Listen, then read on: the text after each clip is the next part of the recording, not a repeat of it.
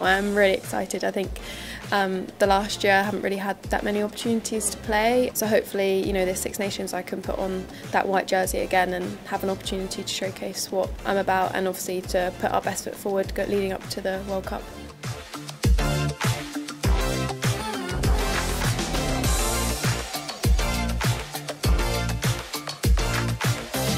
Everyone probably loves to travel a bit now because of COVID. Like, haven't had that opportunity to get out of the country, to be able to do that for your country, I think is actually the tip of the iceberg. Like, it would be pretty nice to do. And Italy hopefully will have a bit of sunshine, so it might be a bit warm to play some rugby in.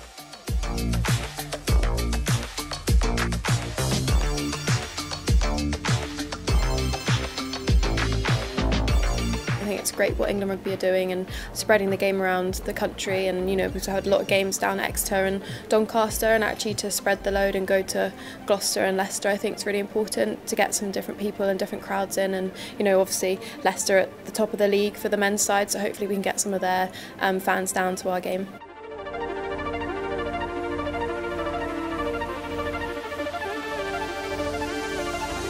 I think maybe someone like Sadia. I think she's played really well in the Premiership. And then maybe someone like Heather Cow, but I mean, not too much luck because obviously we play in the same position. But no, it'd be great to see her in an England shirt again.